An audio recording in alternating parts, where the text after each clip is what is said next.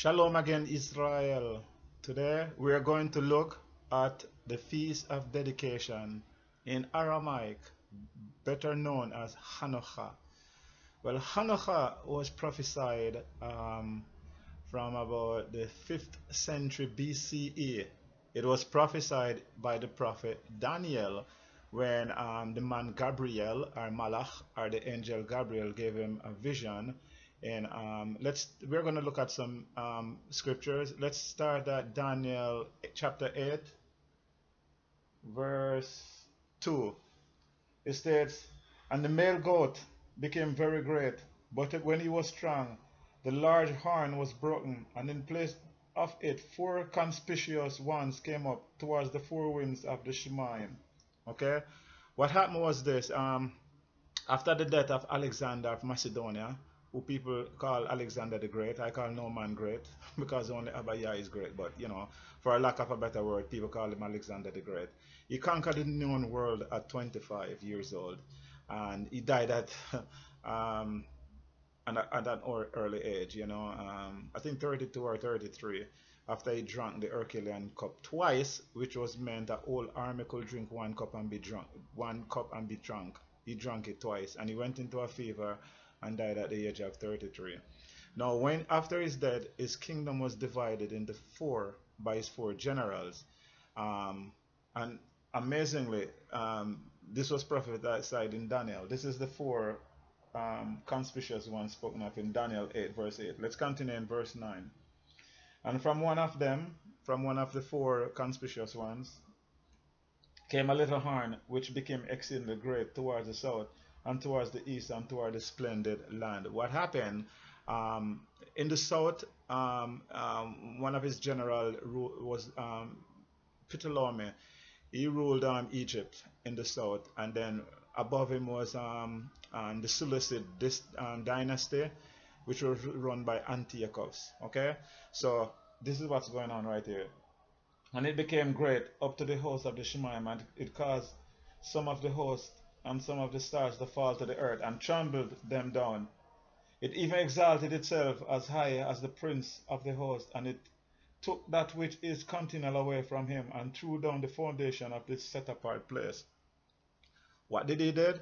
According to history and the book of Maccabees, when Antiochus Epiphanes came into Jerusalem, what he did, he went and he made a proclamation, a decree, that all sacrifice should cease. In all horror, he went into the temple and offered the abomination that lays desolation, spoken of later on in Daniel 9:27, where he offered a swine on the altar, which caused war. Okay, let's continue. Verse 12. "And because of transgression, an army was given over to the horn, which was Antiochus, to oppose that which is continual, and it threw the truth down to the ground, and it acted and prospered." All right, so he was prosperous in his victory so far. I mean, he was triumphing, he was destroying everything in his path. So let's jump over here. You could read the whole entire chapter 8 when you have time, but for time, let's jump over to Daniel 8, verse 21. It says, "And the male goat is the sovereign of Greece." So the Malach Gabriel is telling him what the symbols mean. He's telling him that this male goat that he saw in the vision is actually Greece. "And the large horn between his eyes is the first sovereign." Who was the first sovereign?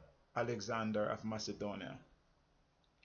"And that it was broken, and 4 stood up in its place, are 4 rulership arising out of that nation, but not in its power." Isn't that amazing? We just read that earlier. History already confirmed this. After the death of Alexander, his kingdom was divided by his 4 generals. There were 4 leaders. We just read it right here. Right? These were his 4 generals, and the most terrible of them all was Antiochus Epiphanes. He called himself Epiphanes. That is their way in Greek of saying Zeus manifest. Okay? But he was so evil that his people call him Epiphos. Antiochus Epiphanes mean Antiochus the madman. "And in the latter time of their rule, when the transgression have filled up their measure, a sovereign fierce of faith and skilled of intrigue shall stand up. Who was that sovereign? The second one, Antiochus Epiphanes. And his power shall be mighty, but not by his own power, and he shall destroy incredibly, and shall prosper and thrive, and destroy mighty men and the set apart people. Let's continue. So he was triumphing, but he made a mistake. This is what happened.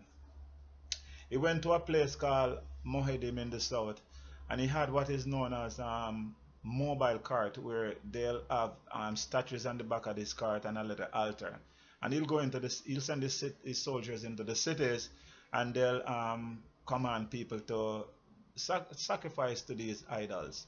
Now, what happened? He made a horrible mistake. He went to a city known as Modim in Yehuda in the south, and there lived a man by the name of Matithiah and 5 rugged sons, who were later called the Asmonean dynasty known as the Maccabee, led by one Yehuda Hamakbil known as the Hamara.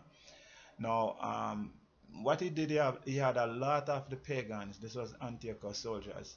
They had a lot of the pagans, somehow convinced the Israelites and the priests to somehow um, join in to their abominable and abomination. Things were so bad at that time that no woman or no men, no children could be circumcised by the priest. And the Shabbat was forbidden. Anyone that was found observing Torah was immediately put to death. Antiochus gave these orders to his soldiers, and the Torah was forbidden. So the people were living in oppression and abomination. He came down to Mohedim. This is what happened. When he came to Mohedim, what they'll do, they'll find an influential leader over the people, and then they'll try to bribe them, because the idea was this: if the leaders will take part into the celebration, then the people will follow. So when they came to Mohedim, Matithiah, an aged man, he was brought forth. When he came forth, the king's soldier offered him up to half of the kingdom if he would sacrifice and eat swine's flesh. At this time, Matithiah, being an elderly wise man of Torah, he gave them a lecture on Hebrew history and why they will never do such an abominable thing. Now, while he was yet speaking, the book of Maccabees said, one of the Israelites who sold out, we call him sold out, he sold out to the pagans, and he went up to offer sacrifice to the idols. When Mattathiah saw this, he got very enraged and angry, and he pulled the sword from one of the guards, and he slew the soldier, the commanding officer. He slew the pagan priest, and with the sword in his hand, he shouted these words: "Who is for Israel? Follow me." His sons and a small amount of people made way out into the Judean desert. So when this news reached Antiochus, obviously he became enraged, and he sent an army after them. We'll continue this in part 2.